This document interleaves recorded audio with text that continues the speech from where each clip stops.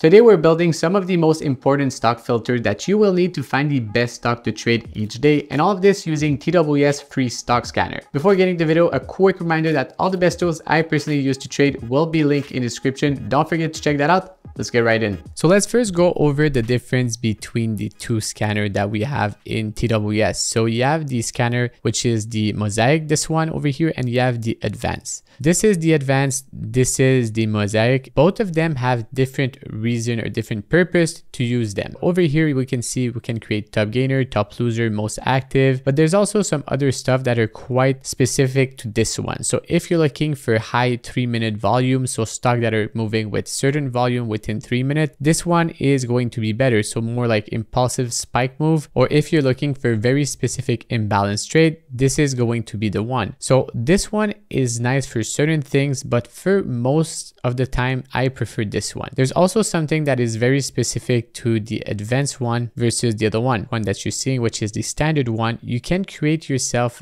different column for different type of scanner, which when you're using the other one over here, what's going to happen is that all your scanner are going to need to have the same exact column. So let's take an example, volume greater than 1 million. And also if you're using this one, something that is important to do is just go over here and put like a limit of 10, which is normally good enough, or even top 20. This allows you to create some filter that are pretty loose, but only show the top 20, which is really ideal because sometimes you want to see the top gainer with X amount of volume, but you don't want to update your filter intraday. So this is always going to show you just the top 20, which is normally going to be totally fine, or top 10, depending on the filter that you're looking for. So over here we have one, and then we'll just open another one just to show the example that I'm trying to say. So advanced market scanner, and now we're gonna have both of these scanners. So we're gonna make them smaller just to fit the screen. If you're looking for stocks that are getting halted, you don't want to see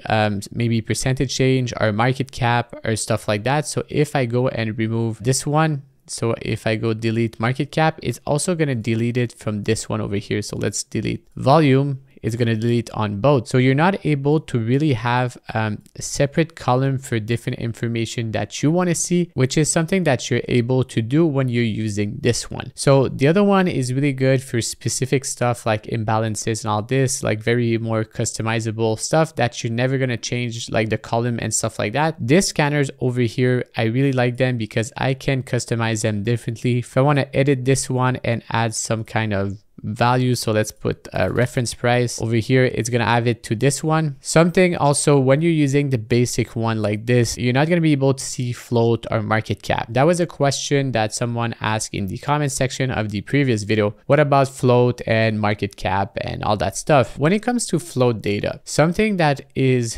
important and also different depending on the platform that you're using, but most service give you float data, but it's really not accurate. So sometimes it's confusing, or it's worse than not having it. And I believe that's why TWS is not showing the float data. So example, shares, what's the float of a stock, but it's going to show you the market cap because the market cap is easy to calculate. But on these really small cap company, they're diluting, they're doing some split and all this. So all data on most platform is just wrong. So I personally use market cap 99 or 98% of the time. It's very rare that I check the float because, for example, we have this stock NUZE or MTEM. We can see that the market cap is 6.71 million. I don't really need to see the float. I can just know that I have a couple buddy that can just buy the whole stock if they want. So no matter what, it's going to be highly volatile, and it's probably something that I wouldn't want to be short. So having the float, even if it shows you 700K, what's the difference between 6.71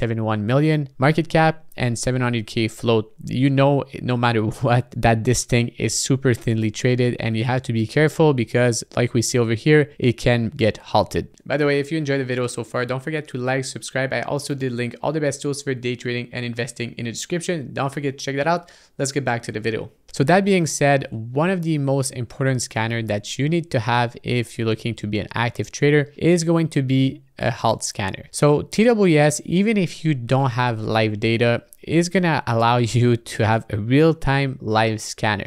I don't know really how it happens or why, or maybe it's a mistake or not. Hopefully it's not, but I've been using it without having the live data in TWS because I use Dash Trader for my active trading, but I really like the feature of the halt scanner over here. And the only thing I don't have on this is the imbalance and the reference price. So to create a halt scanner, just go over here and just go into the mosaic scanner.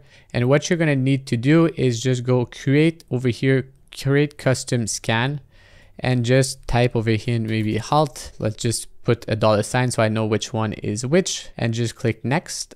And then you can leave some stuff, but I like to remove the change dollar and just keep the change percent. And over here, the field that you need to add is going to be halt. So over here, halted. And over here, what you need to do is just click filter and just say halted field and create volume. And then I just click filter, and then I'm going to say greater than 50K. And the reason why is a lot of times stocks get halted when there's news. And if you have too much of a volume filter, you're not going to catch these one. So it's important to just not put too much volume, but put enough. Otherwise, some stuff that are trading 2,000-3,000 shares a day are just going to pop up on your scan. It's going to get quite annoying or distracting just to see a bunch of ticker that are not really doing much. So some of the stuff that are important, we can see over here, I have a last dollar and this one is last. What you really need to do, this is the most important thing that you need. If you don't do this, I promise you, you're going to lose money. Over here, you absolutely need to change this last column. If you don't, what's going to happen is that you're going to click over here and it's going to send an order to buy. For example, I go over here and I'm going to click buy, and next thing you know, I get an order here that is said that it bought some shares. So this is a problem. So this is why you need to change it. If we go back over here, what you need to do is go edit scanner and then remove last and put over here, go last and put a last dollar. This is the one that you need. Then just click done and you can just move it back over here to move last dollar. Also is you can see that every time you're going to move stuff around, it's going to change your column size and it's going to be a bit annoying. So right click this and just say set current width as max. Do it for all the column there. So that just means that whenever you create something or you create some kind of size like this, it's not going to move. So you can actually move stuff around and it doesn't change the actual size. So now let's talk about what I have on mine. So what I have is trade time. Trade time is going to be the last trade time of the stock. So this means when the stock got halted. Really important because normally halt are going to be 5 minutes, 10 minutes, 15 minutes, and it's going to keep on going. So you can know depending on the time over here when it's going to open back up, because you just do the math. 1404, so it's going to be 1409 and 31. That's when the stock is going to open. And also you have the imbalance number. I don't need to have it on this one over here because I do have market data in my DAS and it's going to show me that. So we can see that now the last price was this price over here. So it was the 116 and the reference price. So reference price, so if we put it a bit bigger, you're going to be able to see the full name. It's going to be the price that the stock is going to be opening back up. So this is important when you're trading. If you're in a halt, you want to know where the stock is going to open. You don't want to just guess because maybe it's going to open down, it's going to open really up. So you want to be preparing to sell or maybe take profit or so on and so forth. Something also, if a stock is trading on NASDAQ, you cannot put an order out on the stock when it's halted, except if you use NASDAQ. If the stock is trading on NYSE, you cannot send orders when the stock is halted unless you use NYSE.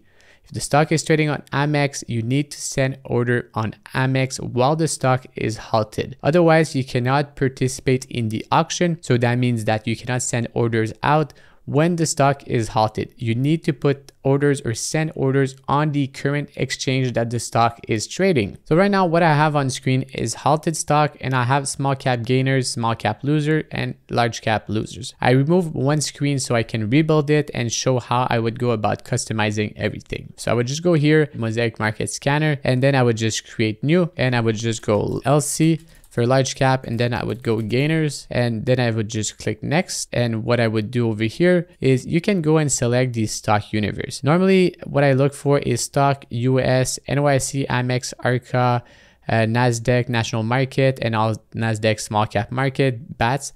I remove pink sheet because I don't trade pink sheet OTC. If you do trade OTC, you can actually add it, but I personally don't. So this is what I have. Then I would just go over here, field. I remove this over here. Then I would just add volume. I would also add market cap. And the last one I would add is volume 3. So short-term volume 3 minute. The next thing you would want to do right away before you start buying some stuff by mistake is just go into edit scanner and just remove this over here and just say add field and go last in term of dollar. So when this is done, now you're pretty much set to go, and let's just add some value. So market cap, when I say large cap, it's just large cap for me, so anything above 500 million. And then I'll just put like a really big value over here just to make sure that it never gets to that kind of value. So just that means just unlimited. I'll do last, I don't put a price, and then volume, I'll put a filter. Let's do 5 million. And then what I'll do is I'll just click on filter. I'll just put 4% to unlimited change percentage over here like this. And what you need to do is also just unlock this so you can have it, so you can squeeze it in your screen over here. So what is this over here? The ST volume 3 is pretty important for me. I look at stock that are really doing volume right now. So the last 3 minutes that are trading the most volume. So it's going to show me what's really moving in terms of stock. Or I can look at this one and say that, all right, this one is really doing a lot of volume. So right now it's selling off. So it's trading a bit more volume in the past 3 minutes than the other one. Because if you just look at the gainers, sometimes stock is really gapping up or moving a lot, but it's not really doing anything at the moment. So I like to look at stuff in terms of volume for the past 3 minutes. So it's going to show me stuff that is actually moving at the moment versus stuff that is just up. Some other little things I like to do is just go over here into the last and say format last column and remove the dynamic color. So a bit less flash on your chart or on your screen.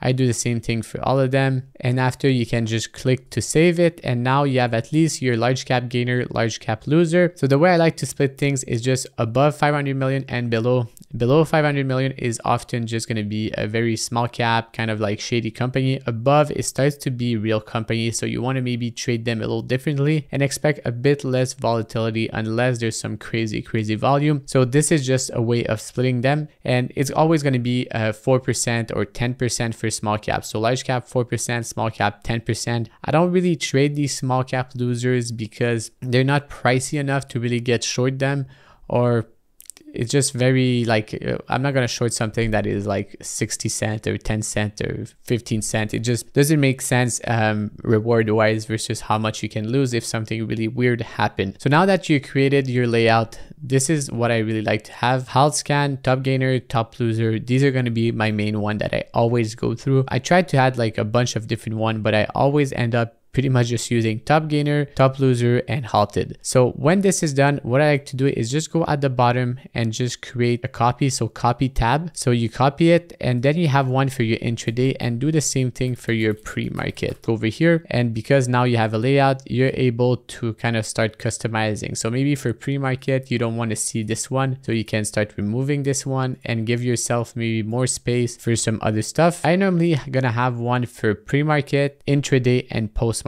When it comes to post-market, there's something that's going to be different. We're going to use what I already have over here, but we're going to go into edit scanner, and instead of change, you can leave a certain change percent, but I like to look at post-market change. So let's go like this, and then it's going to be after hour change percent. So you can go filter and say, I want stock that are up at least 4% in the post-market. Now it's not going to show you anything because it doesn't really make sense. The market is still open, but what you will need to do, just do this. And after that, volume, you want to change it, right? So maybe let's put 100K. So just something that it's breaking out on news. So anything above 100K, I would have one set for pre-market, then I would have one set for intraday, and then I would have one set for after hour. So this is how I kind of go through everything. So then it's going to be saved. Then I just scroll through the layout whenever it's pre-market and post-market. So if you wanted to add one other filter that I think it's pretty useful, if you go to the advanced one, so advanced market